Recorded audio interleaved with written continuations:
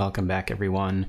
We are here to start you on your road to factoring. We're going to introduce greatest common factor and how to do that in algebra. Just a quick reminder before we start that we start out as kids multiplying something like 3 times 7, we get 21. Remember that factoring is going to be the opposite of multiplying or the opposite of distributing. And so that's the concept we're going for here. Our first example, we're just going to look at, first of all, common factors of 12 and 30. So you might think about what are the factors of 12? And you might say, well, of course, 1 goes into anything and 2 will go into 12. And maybe you can list these. 3 goes. 3 times 4, so 4 also goes. If I think about 5 does not go into 12. 6, 2 times 6 is 12. And then if I think 7, 8, 9, all the way up to 12, none of those will go in until we hit 12 itself. So those are the factors of 12. If I look at 30, it has quite a few. 1 will go in, 2 will go in, 3 will, but 4 will not. 5 times 6 is 30, so 5 and 6 both go in. And then the next one that we get actually is 10. And then after 10, 11, 12, 13, 14, none of those go. 15 does go, 2 times 15, and then obviously 1 times 30. Once you get halfway, you can just do 1 times the last one there. So if we're looking at just common factors, of course, 1 is going to be a common factor always. 2 and 3 are also common factors. 4 and 5 are not on both lists, but 6 is on both lists. So those are the common factors. If we say what is the greatest common factor, then when we're looking at both these lists, we're trying to figure out the largest thing that goes into both of them. So the greatest common factor of those would be the biggest thing on both lists, which is 6. You can also use the prime factorization method if the numbers are especially large. 12 and 30 aren't that big. You could probably just sort of hunt around and guess and check a little bit and get those. But if you have really large numbers, maybe a prime factorization tree, which was in our previous video, so you might want to check that out. Okay, so moving along to algebra then, we're going to have some of our terms having x in them, right? So if I look at the greatest common factor of 6x and 24, if you notice in both of these terms here, I don't have an x in both of them, but I do have a number in both of them. I have a coefficient of 6 here. This is just a constant 24. They don't have an x in common, so x will not be part of the common factor, but 6 and 24 do have common factors, and the biggest thing that goes into both of them is actually 6. So the greatest common factor of 6x and 24 is also 6. If we look at the next one, the greatest common factor of these 3 terms, we have 9x cubed, 15x squared, and 12x. So we look at, maybe first let's look at the coefficients. We have a 9, we have a 15, and a 12. And so for each of these we say, what is the biggest thing that will go evenly into 9, 15, 12? The answer there is 3, so 3 is going to be part of our greatest common factor. I look at then the variable part, and I look at the x cubed, the x squared, and the x, and I say, what do they all have in common? X cubed is the biggest thing, but they don't have that many x's in them. They all do have at least a single x in them. This one has 2 copies of x in it. This one has 3 copies. They all have at least an x. So in this one, the greatest common factor of these 3 is 3x. Let's look at how we will actually pull out some greatest common factors and do some actual factoring here. So if I'm looking at what is the greatest common factor and I want to factor it out, so here I just have what I've written before, 6x and 24. Now I'm seeing it as 2 separate terms separated by addition.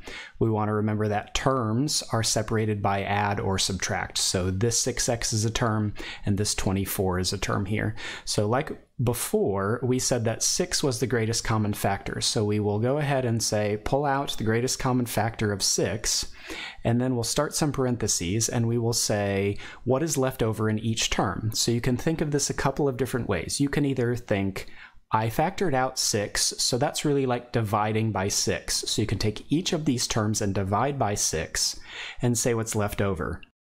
Another way to do it, which is the way I'm going to talk through it as I progress through examples, is, okay, I've pulled out 6 as the greatest common factor. 6 times what will give me each term that I have left over? Okay, so if I do that, I say 6 times what would give me 6x? And the answer is x, so I write down x. I have plus, so I go ahead and put my add there, and then I say 6 times what would give me 24, and 6 times 4 would give me 24. So I know the answer, once I've factored the greatest common factor of 6, is 6 times the quantity x plus 4. Let's do a similar thing. We already know what the greatest common factor is here because we did it on the last page. But if we look at these three terms, again, terms are separated by add and subtract. So 9x cubed is all one term, 15x squared is all one term, so is 12x. We already know that 3 and x are part of the greatest common factor. So we go ahead and factor out 3x, and we say 3x times what will give us each term here. So do it one piece at a time if you're not sure. 3 times what will give me the 9, and the answer is 3 times 3 will give me 9. X times what will give me the x cubed part of the first term? Well, I have one copy of x that I've pulled out, so to make 3 copies of x, I will need 2 more copies of x in the first term, so that will give me an x squared. I go ahead and put down my plus, and I say 3x, the greatest common factor, times what will give me 15x squared. Well, 3 times what gives me 15? Just do the coefficient part first. 3 times 5 would give me the 15. And then x times what would give me the x squared. So I have one copy here, I have 2 copies here, so I need another x to multiply 3x by to give me the x squared. Okay, and then last, we'll put our plus down and we say 3x times what gives me 12x? Well, 3 times what gives me 12? Answer is 4. And then we look and say, well, x times what would give me x? Well, times 1. Times 1 doesn't really change anything. We could write 4 times 1, but that's really just going to be 4. So since we don't need any additional copies of x, we're going to go ahead and close our parentheses. So our factored version of this is going to be 3x times the quantity, 3x squared plus 5x plus 4. Okay, 2 more examples here. So I've got 3 terms. And so I look first at the coefficients 30 and 60 and 45. And if I give you a second to think about it, what is the largest factor that will go evenly into 30, 60, and 45? And the answer is 15. And now we look at the variable part of each term, right? So x to the 4, x to the 3, x squared. They all have at least 2 copies of x, right? They all have at least x squared in them. And now I begin my parentheses, already saying that 15x squared is the greatest common factor. I say, first the coefficient, 15 times what gives me 30? 15 times 2 gives me 30. X squared times what would give me x to the 4? Well, I have 2 copies here. I need 4 copies total, so I need 2 more copies of x to multiply by. I have a sign of plus there, so I'll put down my add. 15 times what gives me 60? Well, 15 times 4 gives me 60. And then x squared times what gives me x cubed? I would need 1 more copy of x, so we'll put an x there. Last, 15x squared times what gives me negative 45x squared. So first thing I notice, I have a subtract here, so I'll go ahead and put down minus. 15 times what gives me 45? The answer is 3. X squared times what gives me x squared? The answer is 1. I don't need any additional copies of x, so we'll go ahead and leave that. Times 1 won't change that. So we get 15x squared as a GCF. Left over is 2x squared plus 4x minus 3, and that'll be our answer for that one. For the last one here in this video, 16x to the 5 minus 20x to the 4 plus 28x cubed, or x to the 3rd. So greatest common factor, if I look at 16 and 20 and 28, maybe we can see that the thing that is largest that goes into all of them is 4.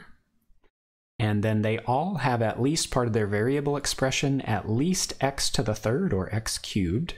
So we'll go ahead and write that down. That is our greatest common factor. And now we say 4 times what is 16? Answer is 4. X cubed times what gives us x to the 5? We would need 2 more copies of x to make x to the 5th.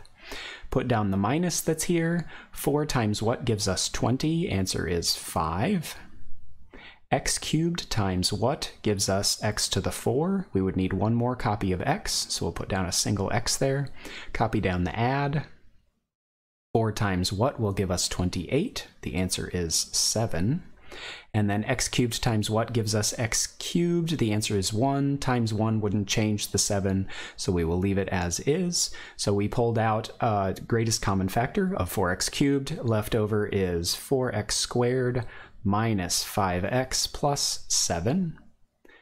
Check out our next video. We have some more examples about greatest common factor, doing a couple similar to this, and then some ones that are more complicated than this as well. All right, good luck with this.